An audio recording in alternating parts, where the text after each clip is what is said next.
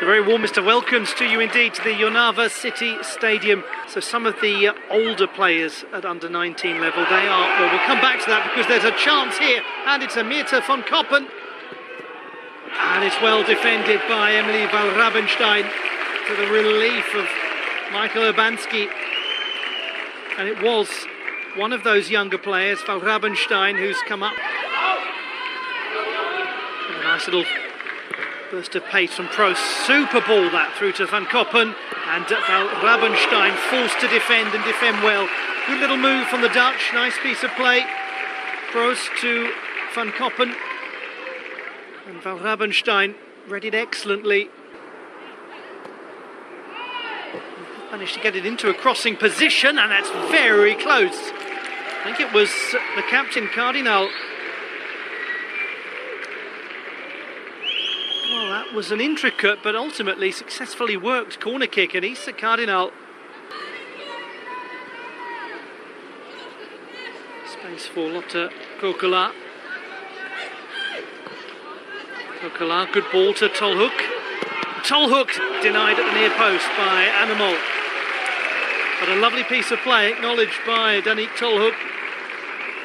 The important wide player Lotte Cook in front of 20,000 fans. Portela.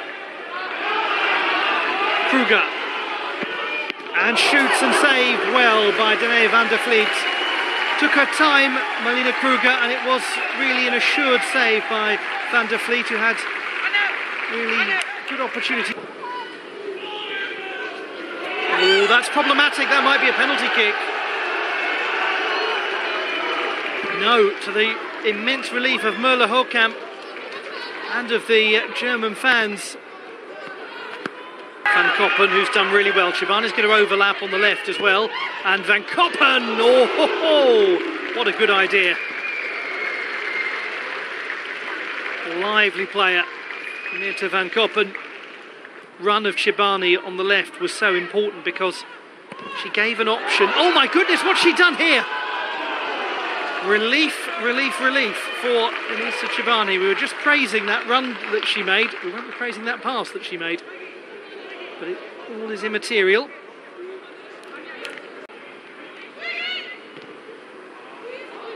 Valrabenstein decides to try from range to beat Danae van der Vliet, and was a million miles away from doing so. Create some space here, and the Germans very nearly breaking through right before half-time with Malina Kruger. No goals at half-time. A few opportunities, one of the most pronounced for Malina Kruger, stopped by Danae van der Vliet. Shall line up, then Soes Verdaston might come on.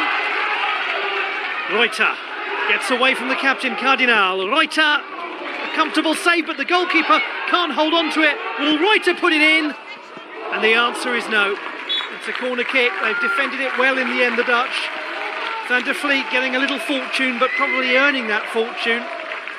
Couldn't hold on to it the first time, though she saved well. And it was great defending from Carlene Vonsch, wearing number 3.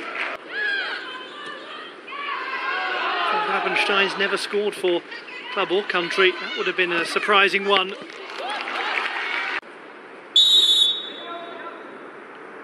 Van Hesbergen, the general set-piece taker for the Dutch. It comes back off the post, and a brilliant block from Valrabenstein. Cardinal off the bar. Oh, they just can't put it in, the Dutch. They cannot put it in. So we'll just look at this replay first as it strikes the post from Van Hesbergen.